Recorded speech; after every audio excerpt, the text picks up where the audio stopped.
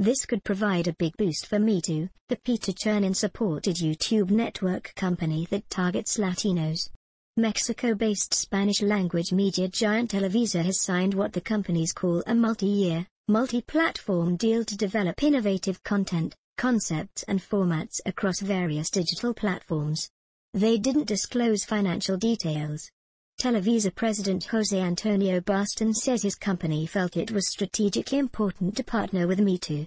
The digital network company's president and co-founder Beatriz Acevedo says the alliance marks a new power couple in town, as we work together to create compelling new content and break out Latino stars that will resonate among today's English and Spanish-speaking millennials.